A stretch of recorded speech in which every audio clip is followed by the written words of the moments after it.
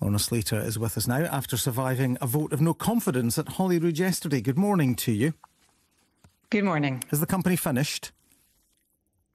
I mean, they've called in the administrators, so that's the situation that we're in. It is absolutely a disaster for those employees who, they've got bills to pay the same as everybody else. So the interference that we've had from Westminster, from the Conservative government at Westminster, to torpedo our scheme has had these negative consequences for Scottish businesses, for Scottish workers, and of course for our flagship recycling scheme. It's devastating for all of us. But let's be absolutely clear, you took the decision to stop the scheme.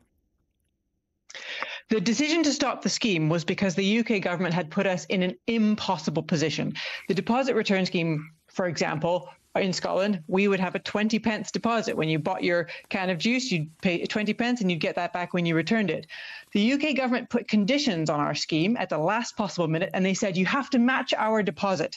But they can't tell us what that is because they haven't passed their regulations yet. How am I supposed to tell Scottish businesses to put together a deposit return scheme when I can't even tell them what the deposit's going to be? But that's in 2025, Minister. The scheme could have gone ahead now with the sanction of the UK government and with the say-so of Circularity Scotland. Their CEO, David Harris, said to us that even with the removal of glass, it poses a challenge, but we have very quickly looked at the impact this has on the viability of the scheme, and we believe the scheme remains very viable. But you called a halt. The scheme would have been, you can put schemes together without glass. That is possible to do. But it was those other pernicious conditions that the UK government put on the scheme. The UK government said we had to match the producer fees and the other fees that they were going to put in their scheme, that we had to match their deposit levels. But the kicker is, they don't have the regulations for that. They can't tell me what those are. So if the UK government's saying, well, you have to match our deposit level, but we're not going to tell you what that is, how can I tell Scottish businesses to put together a scheme like that? That is actually impossible. Our scheme was to have a 20 pence deposit. We don't know what the UK scheme will have. Because of these impossible conditions that we cannot meet, I cannot see into the future to guess what the UK government's going to have. I can't comply with regulations that don't exist. Are you saying the scheme we cannot deliver it? Are you saying the scheme that you would have had up and running now would never have changed in the future? Business would never have been able to adapt to any changes that this scheme brought forward. We're talking here about potentially a change to the deposit level in 2-3 years' time. That was not the condition that was placed upon us. The condition that was placed upon us was that we had to launch a scheme that met their conditions. We don't know what those conditions are. It was always the intention, of course, for the schemes across the UK. It seems that... How can we be... Well, Circularity Scotland seemed to believe they could be successful. Let me just read you once again from what David Harris said. The scheme going live ahead in Scotland with just the metal containers and the PET was still going to be one of the most ambitious DRSs in the world. So we believe the scheme remains viable. That's what he told us earlier this month. But you have decided to cancel it. So you must take some responsibility for the loss of these 60 jobs and all of the money wasted. You can put together deposit return schemes without glass. There are a few of them in the world. It's not the best way to run a scheme, but you can do that. The problem is these other conditions that the UK government dropped on us at the last possible minute. They made it impossible. When putting together a deposit return scheme, these are industry-led schemes. There is a business model there where industry has to charge fees from producers, and then they use those fees to run the business, but also to pay the return handling fees. So that's when a small business takes your bottle back, they get paid for every bottle or can they take back. That's how the money flows through the system. So there's a business model there, and businesses like those small return points for collecting your bottles, like those producers, those breweries that have to add that 20 pence or whatever the deposit is, they have those amounts of those fees, those need to be known so that businesses can put them into their business models. That is the certainty that Scottish businesses were asking for. Now, we had all that set up. Circularity Scotland and businesses and myself had worked for months, for years in some cases, to get all that set up for Scotland. Absolutely. Circularity Scotland said they could go ahead on those terms. On the terms that we had worked out together and the terms that we had set up here in Scotland. They said even with the changes, still viable. The very words they used, still viable. Without glass, They said even without glass, it was still viable. The other conditions imposed by the UK government created this uncertainty. We don't know what the fees would be set at. We don't know what the deposit would be set at. We cannot possibly put together a business model when we don't know what those levels are. Businesses need certainty so that they can plan for these schemes. And that certainty was pulled out from under us like a rug at the last possible minute, when in January, the UK government had been saying, yes, you can do the scheme the way you want. This is for devolved governments. Alistair Jack then went in the press and bragged in February, oh, I can shut down Scotland's scheme. And he can, because of the Internal Market Act, which the Conservatives brought in after Brexit, which allows the UK government to willy-nilly, on a whim, overrule the decisions made by the Scottish Parliament. Circularity Scotland were given £9 million of funding from the Scottish National Investment Bank to develop its activities. They also were allowed to borrow another £9 million from the Royal Bank of Scotland. What happens to that money? I mean, the Scottish National Investment Bank is independent of the Scottish Government, so that isn't something that we have any sort of say in.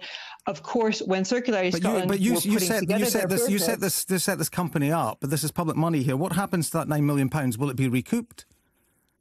The Circularity Scotland was set up by industry. The way the relationship works is that under the scheme that you set up. So will that £9 million be recouped? The investment decisions of the Scottish National Investment Bank are for them. They are completely, they are independent of government, and they make their own decisions about that investment. The challenges that Circularity Scotland faced are because of this decision by the UK government. I understand, and you've told us that several times now, Minister, but I just want to know, how much money has been lost in all of this? Because, again, David Harris told us about the millions that have been, hundreds of millions have been used to set all of this up. How much money has been lost as a result of all of this? You mentioned the hundreds of millions. So that is the investment. That is the estimate for the investment that businesses all over Scotland have made in this scheme, which they did so in good faith. Is all of that lost?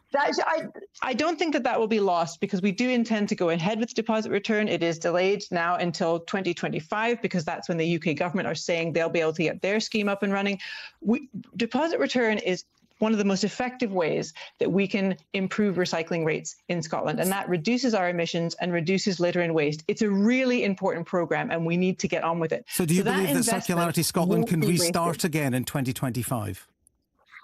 There will need to be a scheme administrator. So for Scottish businesses to comply with deposit return regulations, there will need to be a scheme administrator. But isn't there the danger here that business might say, to you, well, look, we've been burned already by this, so why would we go down this road again? I mean, that is one of the concerns, is that given that the UK has torpedoed our scheme and undermined the confidence in business for government decision making, how will we regain that trust in time to get a scheme launched? The quickest way to a UK-wide scheme was for the Scottish scheme to go ahead, for us to gather that learning and share it with the rest of the UK. Now, if the UK government had come to us and said, look, we want to learn from you, we'll take on board your learning, we'll integrate, we'll be cooperative and consensus building, and we'll look at your deposit and we'll look at your fees and we'll model our system on your learning, that would have been fantastic. Then we'd have a deposit return scheme being rolled out over all of the UK in the fastest possible time. But that is not what Alistair Jack did. Absolutely. And again, and with respect, Minister, you've told us that several times now. When it comes to confidence of business, in that debate, after that debate yesterday, this vote of confidence in you in the Parliament, Fergus Ewing, the backbench SNP MSP, former government minister, said that as the minister does not enjoy the confidence of business. Is this not the reality here? It's not about confidence in the scheme, it's confidence in you. Yesterday's vote of no confidence was a stunt by the Tories, because they know the reality of what's happened here, and they are trying to distract from the fact that it was Alistair Jack, the Secretary of State, who bragged that he could veto our system, who's used this Internal Market Act that was brought in after Brexit. What do you say to Fergus Ewing, who says the minister does not enjoy the confidence of business? Is he just wrong in that?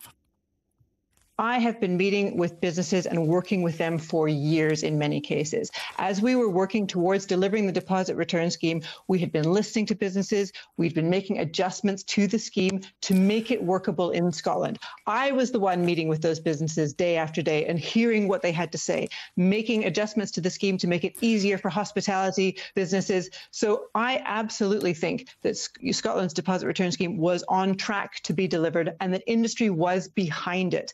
Right up until the Secretary of State put that doubt in people's mind and bragged that he could veto our system. Given that Fergus Ewing is a member of the party that you are in government with, would you like to see him sanctioned by the SNP for voting against you? Those are internal matters for another political party.